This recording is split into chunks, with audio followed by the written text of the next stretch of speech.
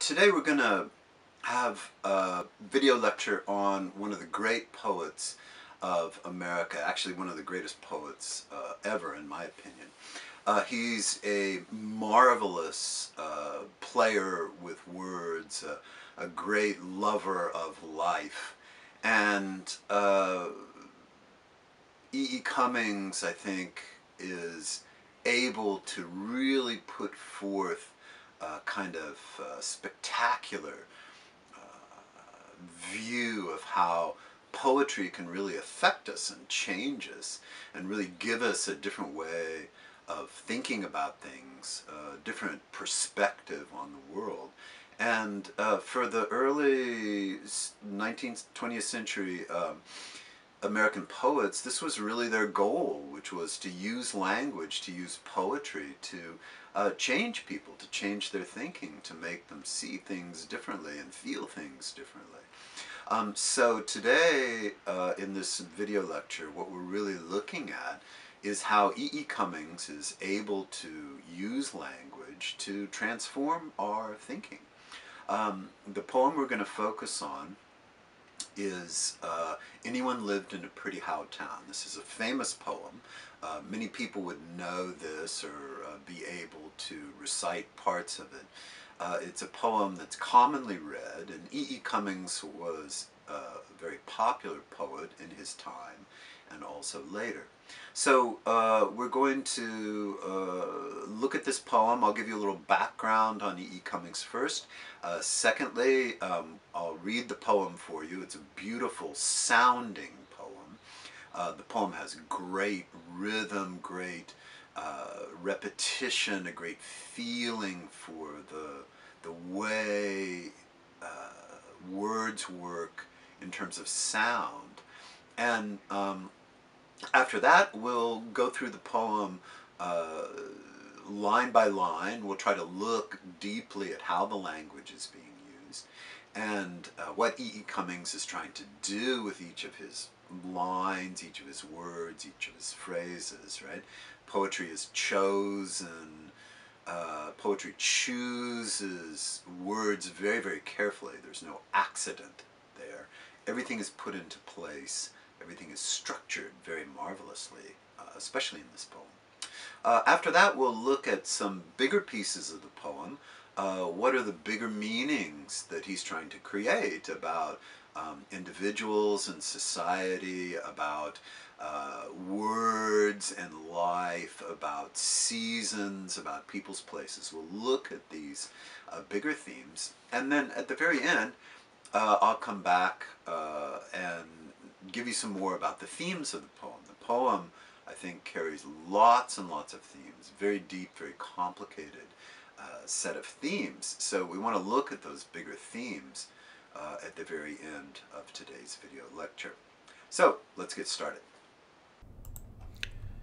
E. Cummings is one of the most fascinating characters in American literature. He created poems that were confusing and lovely and wonderful and just sort of amazing works of language.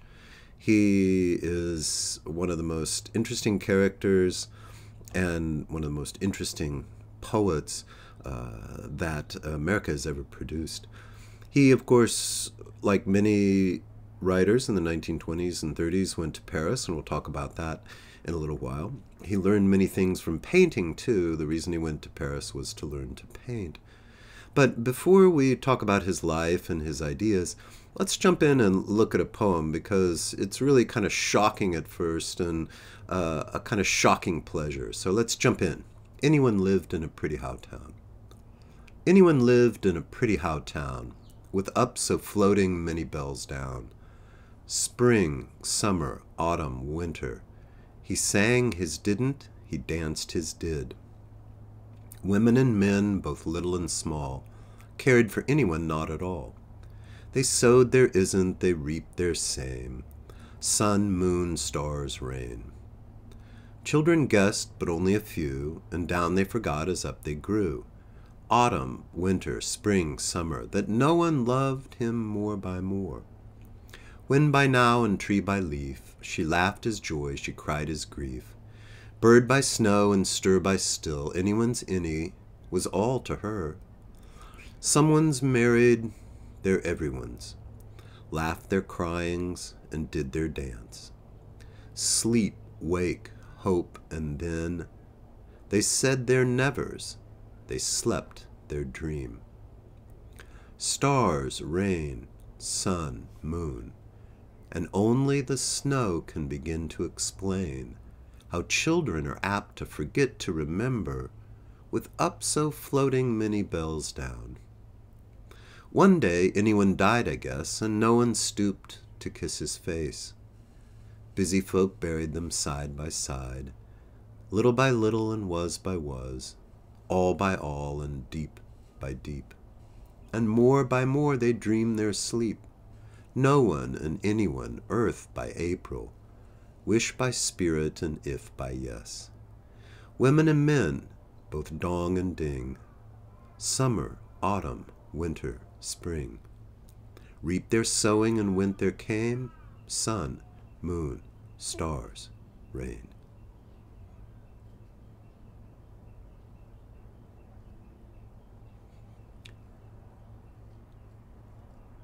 Well, this is a beautiful poem, but a confusing poem, almost like a joke. It's like wordplay. It's like fooling around with language. But that's what E. Cummings wanted to do. He was bored with the traditional way that language had been used. He took off for Paris to learn to paint. Here are some of his paintings. He learned to use color and touch and stroke and line and shapes to express what he wanted to express. And I think all of those things translated over to his poetry techniques. He learned to break the rules, not follow the rules, broke the rules of grammar, broke the rules of punctuation, broke the rules of common speech, of compression and precision. And I think he really wanted to create a new poetic language. He wanted to express something that was just never expressed before. And his way of doing that was to use language in a really, really different and unusual and unique way. Now, let's go back to the poem a little bit. We'll look at a couple of his poems, come back a little bit to his painting, but let's jump back into the poem for a minute and try to look at it piece by piece, more by more, deep by deep, as he might say. The first line, of course, anyone lived in a pretty how town. Anyone is usually a vague word, but here it's the name of a character. A pretty how town, well, that doesn't grammatically make sense, but we can imagine it's just an average town, a very normal average town.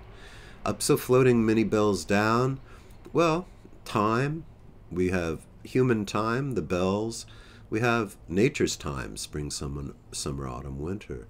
He sang his did and he danced his did. Beautiful, right? That's how he lived. He sang and he danced. He sang and complained about what he didn't do, and he danced when he did do things. The community that he lived in, right? All kind of different people didn't like him. They lived how they wanted to live. They sowed their isn't. They reaped their same.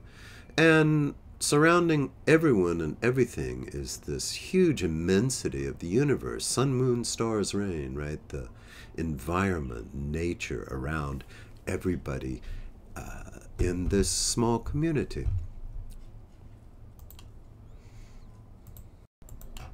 Now, because this is such a tricky poem, let's go back and look at the big points first, right? The first verse really gives us a person, a place, and things happening, right? Actions he's taking. The second one tells us where he lives, what actions those people do, and the time. Well, time, place, actions, conflict, that's a story. So this is really a poem, which is a story about everyone, right? You and me as well as everybody else.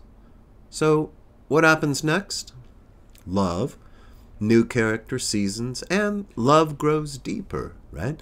The anyone and no one are together. They're in love, right? They're laughing, they're crying. His any is her all.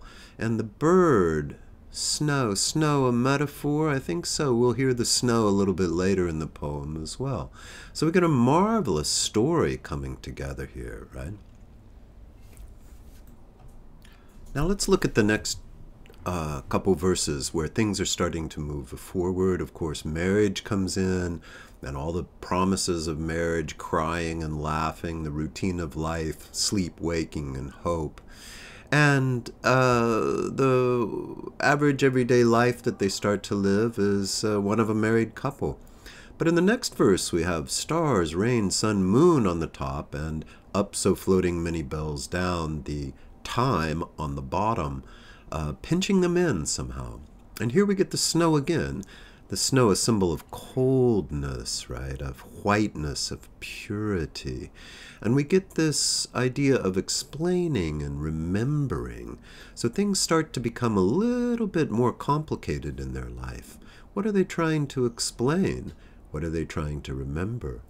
The children, of course, comes from verse 3, but here the children are starting to forget. So, a big change. Well, we know that life contains death, and in the next section, of course, anyone dies. No one dies too, I think, soon after, and they were buried side by side, right? They were obviously in love. They didn't want to stay alive alone. She died with him. And little by little and time by time passing, everything about them is starting to be forgotten. But what is death really? Is the story over? We have the only real punctuation at the end of this section, wish by spirit and if by yes, period. But is that the end? Or are things over? I don't think so, right? In this section, he's saying bye, bye. Look at all those byes. Side by side, was by was, little by little, all by all, deep by deep, more by more. Bye, bye, bye, bye, bye, bye, bye. Well, I don't think that's just bye-bye, but by and by. And a marvelous, beautiful way to think of death. Death is, of course, not pleasant to think of, but the final verse here really gives a very beautiful picture of what it means to return to the earth, and women and men in the abstract. Dong and ding, ding dong, right, of course, is the sound of bells, of time moving. But that's human time. And what really is more powerful is the universe's time, the seasons changing, nature's power, summer, autumn, winter, spring. That's the time, the movement, the change of the seasons. And here we have language from the Bible, reap and sow. And of course, we go where we came from. We return to become carbon, oxygen, sun, moon, stars, rain. And that's what we are. Where we come from, we return. So the image of returning to nature after death. But let's try to look at the overall poem here, too. Even though the words themselves are a little small on the screen here, perhaps. All of you have the paper in front of you. But we have 9 verses. And each of these does something very special, very unique. Right? 4 times 9 is 36. 36 divided by 12. Of course, you can do all the math back and forth and back. But it's an interesting little poem, not just because of the numbers, but because of the story it tells. There's a character in a town. Seasons pass. There's actions. Number 2, there's other people. There's some sort of conflict. He doesn't get along with the other people. But nature is surrounding them. 3rd verse, love. There's a new character, no one. Verse 4 talks about a deeper love. So we know this is really a love story. It's a story about humans, but where would human life be without love? Number 5, that's the middle verse, is about marriage and living, sleep, wake, hope. What else is there in life? The 3 big ones, right? and saying and sleeping the dream, right? Number 6, of course, talks again about the seasons and the changing, forgetting to remember, right? Children are starting to forget, right? They're no longer children. Number 7, of course, death and time passing. But number 8 really looks at death as a kind of sleep and a positive thing, right? A spirit, yes. The poem shouts out with a period as if you didn't notice it. And finally, as we just talked about, returning to nature, becoming part of the universe once again. The poem is very, very highly structured. We see number 1, number 3, number 8, number 9 is all talking about the seasons. The seasons, of course, keep this poem moving. The poem feels like it's in motion. It feels like it's cycling, circling around, just like the seasons do, right? Here's summer again.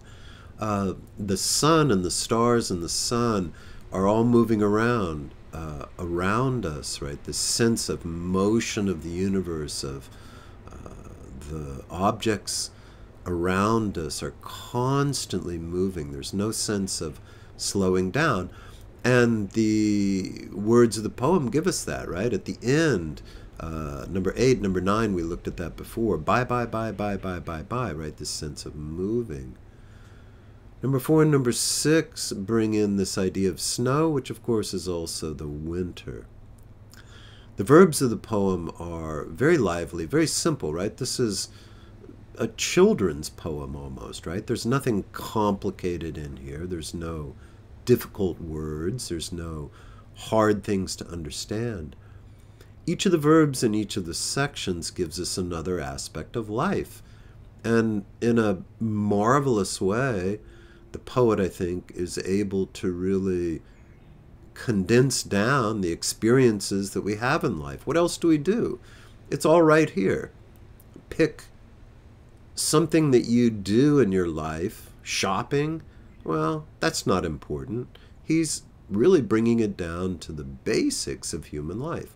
Laughing, crying, marrying, explaining, saying, dreaming, reaping. These are the very, very essentials of what human life is. And the connections and the verbs that are brought together are a little bit contradictory, confusing. He intentionally makes it confusing because that's how life is, right? They went, there came. What could that mean? Well, but we don't understand really what it means to come and go. We're part of the universe, but we're also very, very confused by that as well.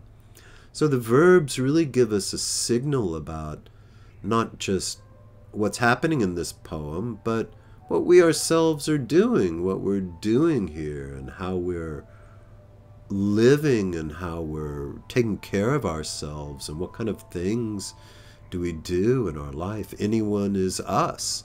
Someone is no one, and someone and anyone. This is everyone, right? So the poem is really giving us some huge themes. Now that we've looked at some of the details of how this poem works, the kind of complicated elements of the poem, let's look at the bigger themes, because this poem is really about the world, about us. And the poet, I think, is able to bring together huge ideas into a very, very small space, right? One of the mysteries of poetry and poetic language is how just a few words are able to describe huge ideas. So let's look at some of those huge ideas, the themes of this poem. First, I think at the very center of this poem, as we saw, is the theme of love, right? This is a kind of Romeo and Juliet story, which is to say a story about all of us, right? All of us long for love. We fall in love. We think of love as being the center of our life, and it's the center of this poem. Anyone lived, no one loved him, right?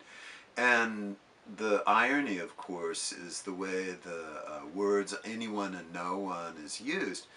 But we go beyond the irony to understand that this is really a love story about two people who are kind of not full of the usual details that we get if we see a movie or we read a novel. This is just anyone and no one, right? Kind of unimportant people. But it's also us, right? It's us. We're, in the scheme of things, not necessarily so important. We are just anyone to most of the people, right? Think about Tokyo, right? How many people there are. Does anyone notice you? Maybe not. You're anyone. You're no one. You're someone, right? And so the poem, I think, is trying to write in a very universal way. It uses specific language, and we'll talk about the language in a minute, but it's trying to really write about universal themes, in particular love, the importance of love, how love creates meaning. Love is at the center of our life. And the poem also talks about all the things we do in our life, right? It's all in this poem, right? We sleep, we hope, we dream, we sing, we dance, we die. This is our life, right? These verbs, these simple verbs, these are verbs you learned in your first English textbook, right? These are nothing complicated in terms of language, but in terms of ideas or experience, they're very complicated, very difficult. How do we sleep? How do we dream? How do we love? How do we live, right? How do we sing? What do we sing about? What do we dance about? The poem really wants us to use the language of the poem to think about us, to think about our life. That brings up, of course, where we are, and the poem places us in the universe, right?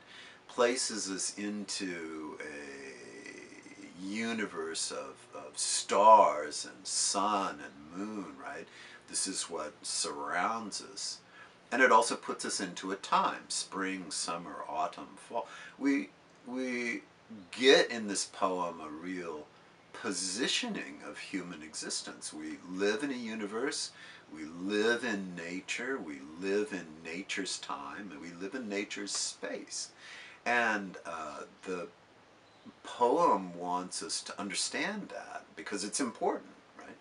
We tend to forget where we are in the universe. We tend to forget where we are in time. And the poem brings us back to the realities of our life. The poem, I think, also wants us to think about our identity. Who are we?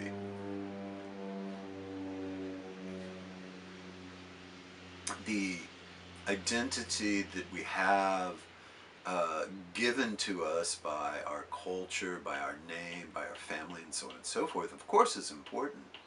But we maybe have another identity, which is as a human being, as an animal in the universe, as a part of nature. This is also part of our identity.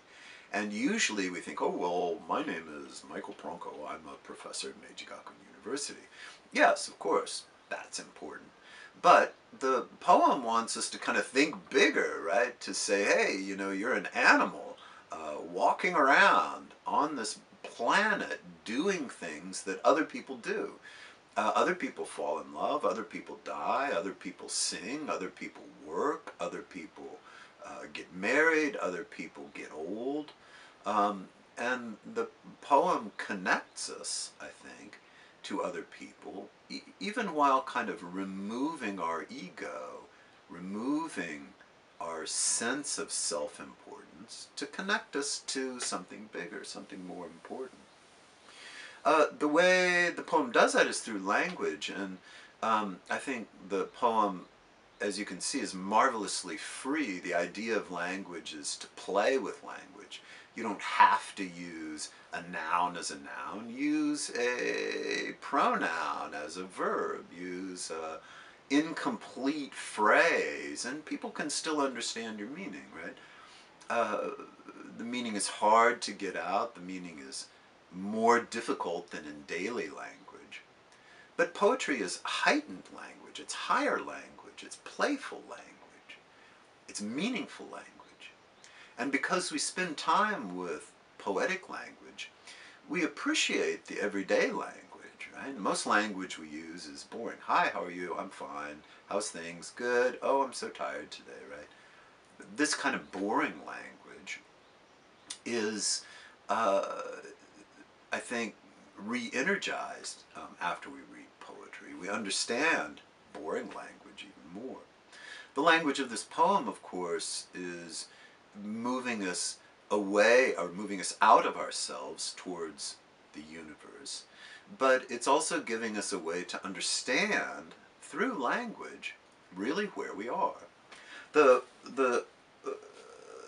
language in this poem is really trying to free us, to try to open us up, and to not use language in the usual way we use it, but to use it in a different way, a playful way, a freeing way. And I think this is one of the themes of the poem as well, which is that language has the ability to really free us up, to really give us an opening to the universe, and to give us a deep understanding about ourself and our position in the world. Read the poem again, and as you read the poem, try to get a sense of the playfulness, the fun, the sound of the music of the poem. But also take a look at these deeper themes, because the themes of this poem are really powerful and really meaningful, and I would also say extremely beautiful.